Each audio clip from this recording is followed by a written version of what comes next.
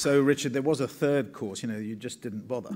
See, I struggled at university. I hesitate to say this, but I got a 2-2. What did you get, Richard? Shut up. But I got a 2-2 in the days when a 2-2 really meant something. Grade inflation. I was probably equivalent to a sort of lower first, I would think. No. I tried so hard and failed so miserably. So I don't know quite what I'm doing here talking about higher education. Listening to the presentation from Southampton, it's a bit daunting actually, looking up here. I remember the Judge Institute built lecture theatres like this, I remember at the very beginning, and I remember doing a case study session on WPP, group of students, and in the end my sort of neck, I think I had permanent vertebrae damage as a result of it. But no, listening to the presentation of Southampton reminded me of an experience I had about 10 days ago in Chicago, and I won't say it was at the Business Council, which is, there's no sort of real body like it. I suppose the International Business Council at Klaus Schwab's Davos operation is like it. But to the Business Council, it's the sort of mucky mucks. Are we on the record here? Or is this Chatham House? The mucky mucks in America, and I won't say which CEO said. I had Nicholas Negroponte from the MIT Media Lab was there. I asked him to come back because I hadn't seen him for a few years since he got engaged in Davos about 10 years ago, heavily into technology. And the CEO, again, I won't say where he came from, but he said basically he was very worried about young kids on the web, on the net, because all they did, it seemed to him, was sort of play games, war games or whatever it is. And Nicholas, not dissimilar to the project that we heard about, the first project that you described. Nicholas described what they had done in Ethiopia with iPads. So they took a bunch of iPads in what looked like pizza boxes into a village in Ethiopia. Very, very little, even basic schooling.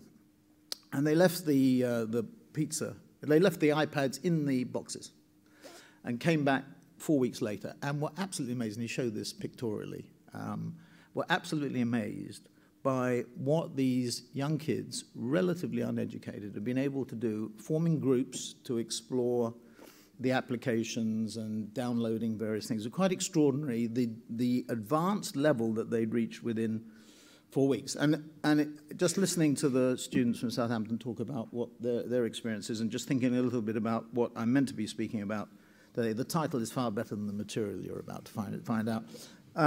But it really is at the heart of what we're trying to do. And the first thing I want to do is to talk a little bit about WPP. Richard mentioned it. We're actually in 110 countries now. We have 163,000 people in 110 countries in one way or another. And to talk about it, we have 4 key sort of opportunities, which if you don't do anything about them, they become threats. But 4 key opportunities. And the first is what Richard, two of them. First 2 of them are what Richard touched on. Firstly is BRICS. Brazil, Russia, India, China is Jim O'Neill's. Jim O'Neill claims authorship of BRICS. I think we got there first, but I don't say that too often. But then he certainly cultivated the next 11, I suppose we call it next 10, because Iran is off limits, certainly to us at the moment, although interestingly not to everybody. If you look very closely at statistics that you see from even some of the biggest global companies in the world. So BRICS and next 10 are absolutely core. So a third of our $21 billion of revenue, if you include associates, that's companies that we own 20 to 49% of, come from the BRICS and next 11, essentially Asia, Latin America, Africa, the Middle East, and Central Eastern Europe. And also a third comes from digital, with some overlap between, obviously, the BRICS and next 11 or next 10 and digital. A third comes from digital. So those are the two first priorities. A, to expand our business in the BRICS and next 11 in those faster-growing markets. B, to expand it into the faster-growing functional areas of our business, not felling trees and distributing newsprint, in what I would call the legacy media, particularly in newspapers and publishing and magazines, but really developing search, display advertising, video, social, and last but not least, probably most importantly, mobile. But there are 2 other objectives. The third is the application of technology to our business, which is not something that necessarily our competitors have been particularly active about, but we We think that it's very important for us to be agnostic. We manage a media book of $72 billion. So $21 billion of revenue in one way or another, and $72 billion of media that we invest on behalf of our clients. And we see ourselves as being agnostic, but as between the different channels. Google to us is biased. Twitter is biased. Facebook is biased. AOL, Yahoo are biased because they're selling their own channel, if I can put it like that. And we have to have platforms, technological platforms, that differentiate on behalf of our clients in an agnostic way the distribution of that 72 billion. And then the last pillar, if I can call it that, is what we call horizontality. I don't think that actually, maybe that word does exist, but it's a particularly ugly word. But what it is about getting every one of the 163,000 people to work together. A vain hope, because it's amazing how creative people are in ensuring that organizations don't work together. I often say, people say you're CEO of the company. I often say, if I go left, they all go right. So I figured out if I really want them to go right, I say go left and they go right. But it is amazing, and I know I've got some clients in the audience, but it is amazing, and they are all accepted from this generalization. They are the exceptions that prove the rule. But it's amazing how client organizations, indeed our own organizations, manage to defeat either geographically or functionally or through silos the corporate purpose. So that's the background, that's the lens that we look at higher education in. And there's another sort of lens that I thought was just worthwhile talking about, because I did just ask how far. I haven't read No Stone Unturned, the policy document by Michael Heseltine.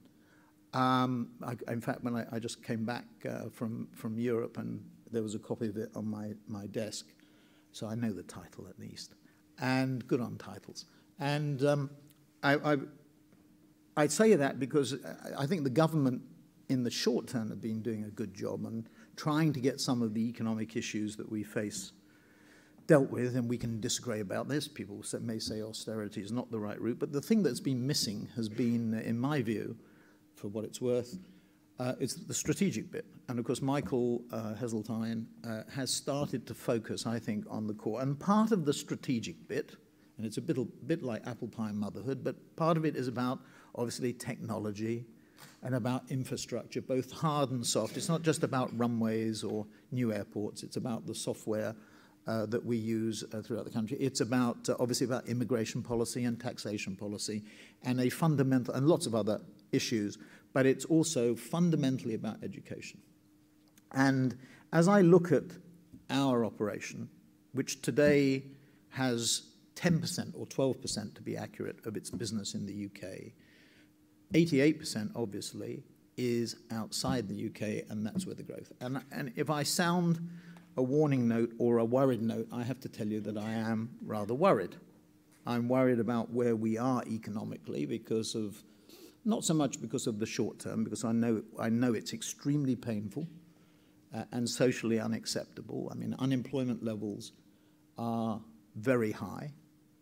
Certainly when we left university, the issue was not about unemployment. The issue was about inflation, and it was people worried about inflation in relation to unemployment. But post-war, unemployment always had the leverage. It was the Beveridge report that underlined the importance of maintaining full employment. And the question was, what was the level of inflation that you had at full employment? Today, it's the reverse way around. People say, inflation is the evil, and what do we have to do to make sure that inflation is as close to zero as possible? And unemployment, of course, is great. And if you think we have a problem here with youth unemployment at 15%, whatever the figure is, 1 in 6, whatever, go to Spain, which I will be later this week, and it's 50% against a general unemployment rate of 25%. It's obviously socially unacceptable, and education in the structure and the strategy of the government is extremely important. So that's the second lens that I look at this whole area at in terms of strategy, and that's something absolutely fundamental. And Michael's report, I understand, covers a little bit, but maybe a little bit not enough about what the government should be doing about education. Now, I worry about Britain competitively. I worry about its ability to compete in the international marketplace against not just the traditional competitors, not just the US or continental Europe, but much more importantly, what I see going on, for example, in Brazil, Russia, India, and China. Our competitiveness is not as strong as it should be, and the implications for the higher education sector, for HE, are obvious. And just a little anecdote. So Hank Paulson arranged for 8 CEOs to go to Shanghai, to the Chinese Advanced Leadership Program, CALP, at the Shanghai Management School. It's sort of the Harvard Business School of China, if there is one. So 8 CEOs go off, organized by Hank, and we spend 2 days with the chairman and CEOs of SASAC. SASAC is the government holding company. It has a turnover, sales, of 2.39 trillion. It had grown from the last time I looked at SASAC about 3 years ago from about 1.79 trillion. So this is a big operation. And we sat with these 40 CEOs. They're all dressed almost exactly the same in sort of short-sleeve white shirts and ties. It was a bit like IBM, but a different sort of IBM, or IBM that used to be. And the Watson IBM, I guess. And they sat for 2 days. By the way, they don't fall asleep when they listen to boring presentations from CEOs. They take notes. They're very active. And the most interesting thing was that the chairman and CEOs are compulsorily required to take 110 hours of formal education. If you're the chairman or CEO of SASAC, it could be CNOC or COFCO or Sinopec or CNOC, companies like this, China Mobile, Unicom, you are required to take 110 hours of formal education, which actually our 2 days were included. So just a little anecdote of what our competition is starting to do. You know the figures on the number of engineers they produce in comparison to the number of engineers we produce. So you can go through any of the BRIC countries. Russia, India, and Brazil would be just as good examples of the implications for us in terms of the higher education sector and the need for us to compete for talent, for students, for teaching, for infrastructure on a world stage. And it's possible to see that we might miss out on this, and a further spiral downwards could occur. And having a world-class, vibrant, and competitive higher education sector is therefore, we think, at WPP, strategically vital to the country, to Great Britain. And the analogy that the University of Southampton used in relation to the summer is a very good one.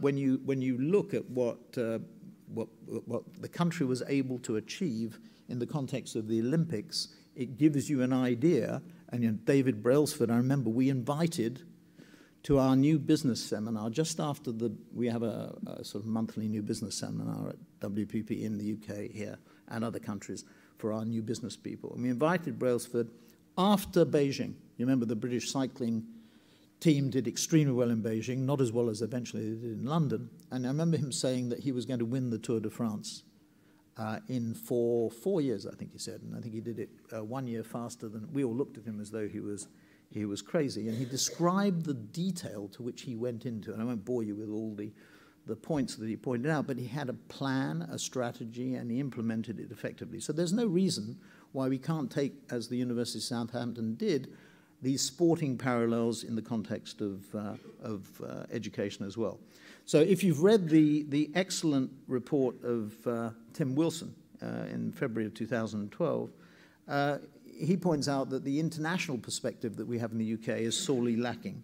And it's something that we see all the time in our activities in China or India or America or Spain, and something that worries us enormously. I mean, if you look at the pattern of exports of this country, it's still geared to Western Europe. You know, this is our biggest trading partner. Whereas if I look at Brazil, take Brazil as an example, pre-Lula, which is what, about 9 years ago, 10 years ago, 30% of Brazilian trade was with the United States. Today it's about 12, and the biggest trade partner is, you've guessed it, China. The south-to-south pattern of trade is shifting the patterns of trade. And when the Prime Minister takes a trade delegation to Brazil, you'd be hard-pressed, I think, to find Brazil in the top 10 exporting markets for Britain. I think it probably doesn't even get into the top 15.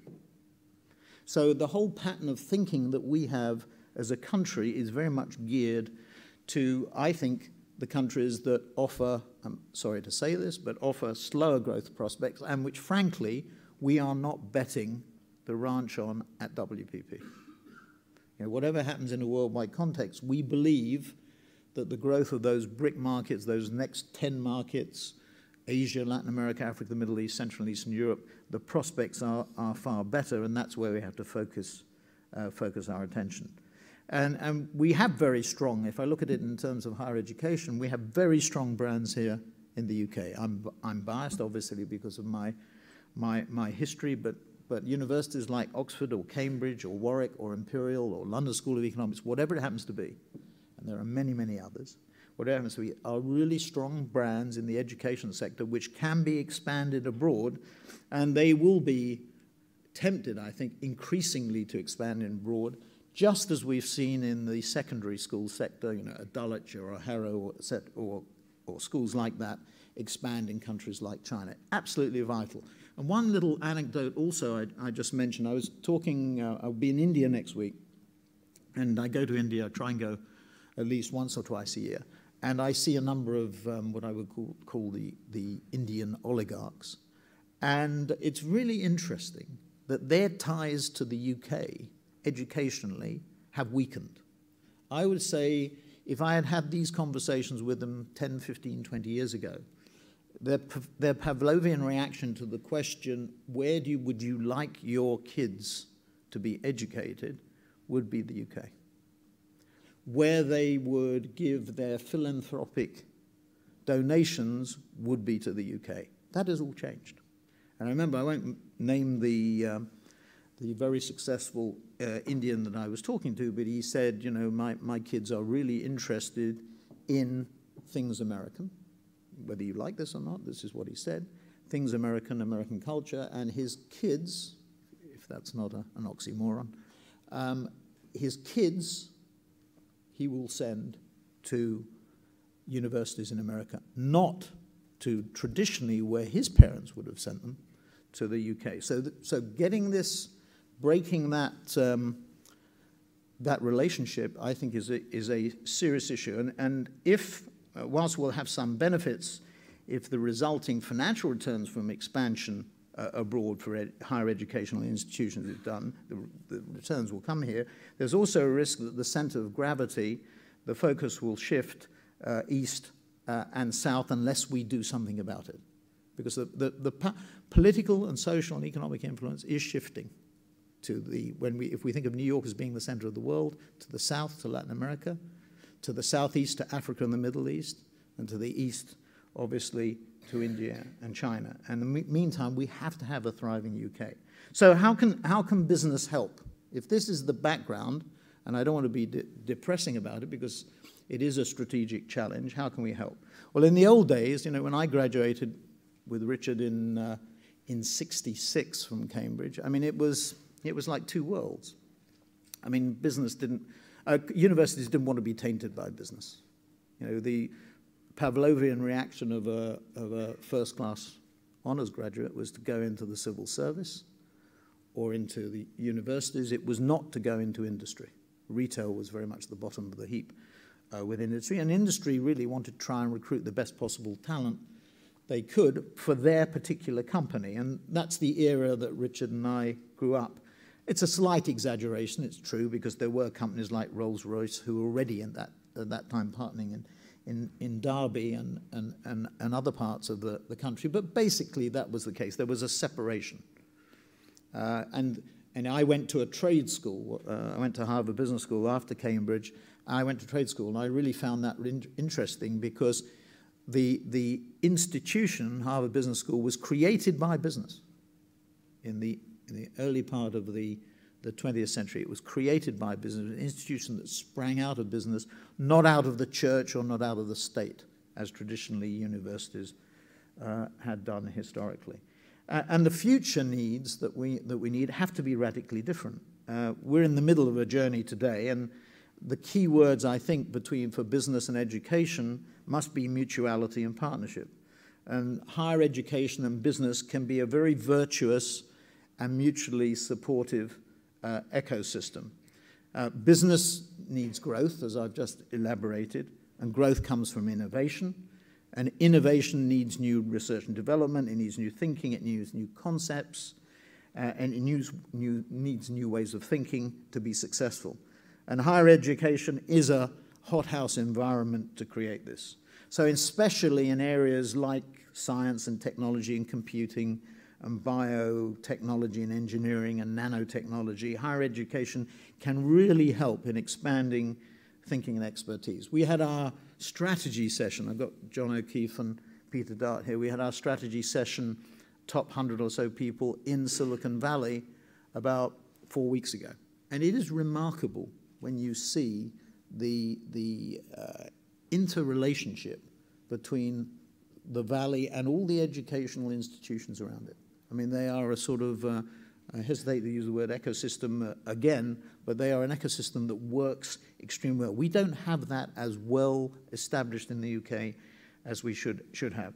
And there are also other opportunities to do it, improve in many other areas such as medicine, law, business, and other areas too. So partnerships, which I think there should be in this case, can only work when there are two-way partnerships.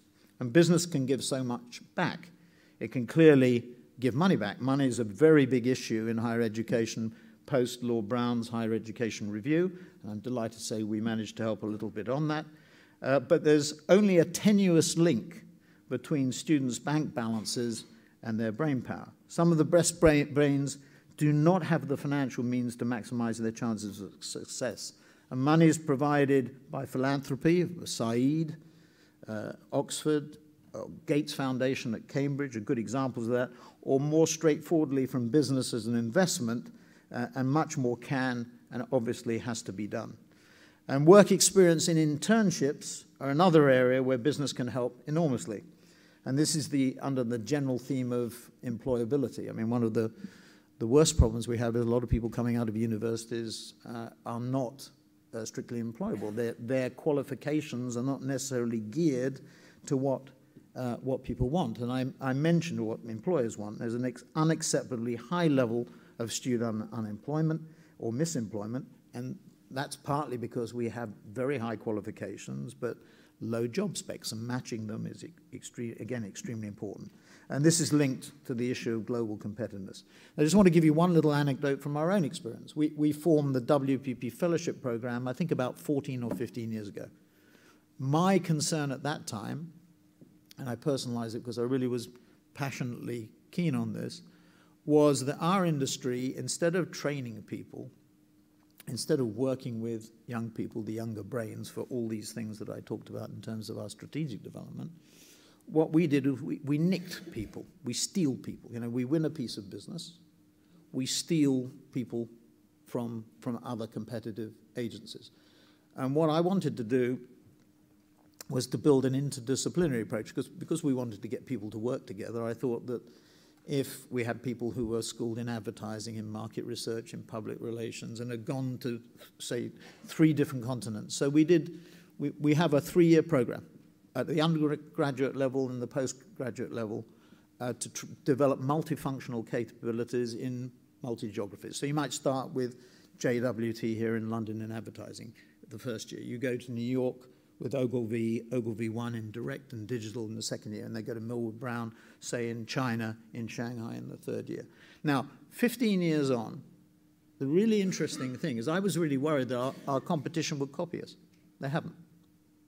There is this sort of, in our industry, the feeling that you really shouldn't train, invest in training, educate, elevate, inspire, motivate. What you should do is just nick and steal.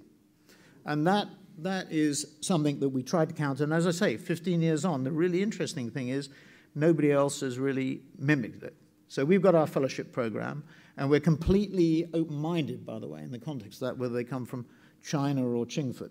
And the competition is intense, and Team GB could do more to increase the employability of these peoples. And this is a combination of skill and knowledge, of attributes and personality, and a blend of IQ and EQ. And we often see a mismatch between IQ and EQ, and work experience and paid-for internships, sensibly planned and resourced, can do a lot to help. So we'd like to try and develop our fellowship program in a more significant way.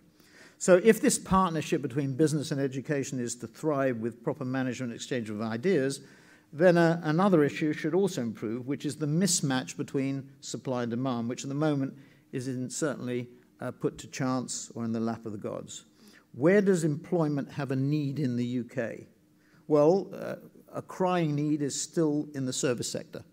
You may not like it, but we probably have to breed a new generation of bankers. There is our industry, the advertising and marketing services industry in the UK, which is a world-class industry.